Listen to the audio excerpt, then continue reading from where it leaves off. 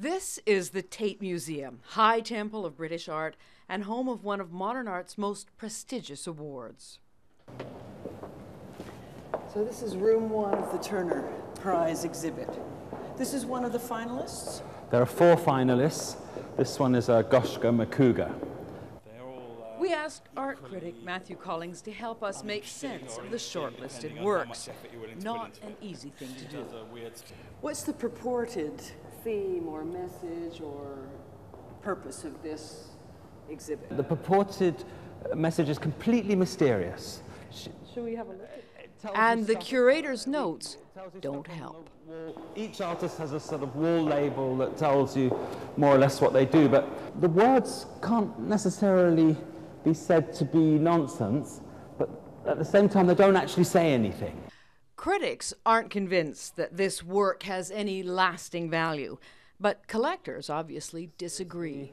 At quite a high level of the professional art world, she is taken seriously, and she must be taken seriously by the market.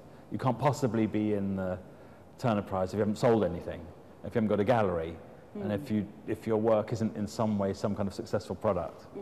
So who am I to go around, saying there's question marks over it? This is, I guess you'd call it an installation. It's by Kathy Wilkes. I've read about this one, yeah. Really? Yes. Maybe you can enlighten me. To me, it looks like cliche art student, pseudo-feminist stuff from the 60s or 70s. Any art school would have it. And we see a lot of cliches, actually. Dummies, a nurse's hat on one of them, sort of signs of femininity, domesticity. We can work out for ourselves, oh, well, maybe women are oppressed and have to work in the kitchen and they're fed up with that. To me, that sounds banal, so I am seeing banality, but I want to believe there's something more there, but I simply don't know where to go. Over the years, London has scratched its head over some of the winners, like the artist Mark Wallinger, who won last year with a movie of himself in a bear suit. Back in 1999, the star of the Turner show was Tracey Emin's Unmade Bed. And it was the Turner Prize that launched Damien Hirst to mega wealth and stardom with his Animals Preserved in Formaldehyde. We're coming to a room where one of 3 films by the artist Runa Islam is being shown. So the camera is tracking very slowly across the Bangladeshi taxi drivers. She's hired them all to just stand there with their taxis.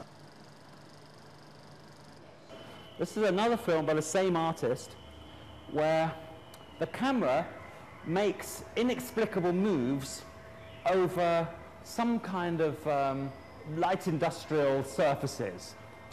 In fact, those inexplicable camera movements are a mechanically controlled camera, remote controlled, and it is tracing the word, the letters that make up the word cinematography, C-I-N-E-M-A-T-O, etc., to the end of the word, so that at first you don't know why your eye is being asked to rush around these surfaces. But when you find out, you still don't know why. Why is that so great? It's a puzzle, and one that leaves many spectators cold. We're now in a room full of objects and a couple of films by the artist Mark Leckey. It's a slideshow. It's a slideshow. It's flickering, it's strange, we're not quite sure what we're seeing. We have to go from one thing to another and put them together in our mind. There's a poster that says Mark Leckey Resident. It just seems to be a poster for a show he had. And it's really interesting, but we've no idea what it is. And failing to get that idea makes us gradually lose interest. Collings isn't the only one to have lost interest. Newspapers have called the Turner Prize art a farce, and the former culture minister wrote in the visitor's book that it was cold, mechanical bull. And yet, I think the Turner Prize is a good institution, but what goes into it is not necessarily so substantial or fantastic. I mean, it's just got to take what comes. The Turner Prize is a kind of lightning conductor for discussion about art. It makes people talk about art. What can they do? Here's the building, it's fantastic. Here are the spaces, they're amazing. The prize money is good. They're doing their best. The little students go to art school, their little heads are innocent, and then they're filled up with fantastic ideas which the little heads can't possibly comprehend, and out comes this alienated bric-a-brac that we see in the shows. We've just got to go along with it. Then again, who knows? 20 years from now, this alienated bric-a-brac may be considered a modern classic.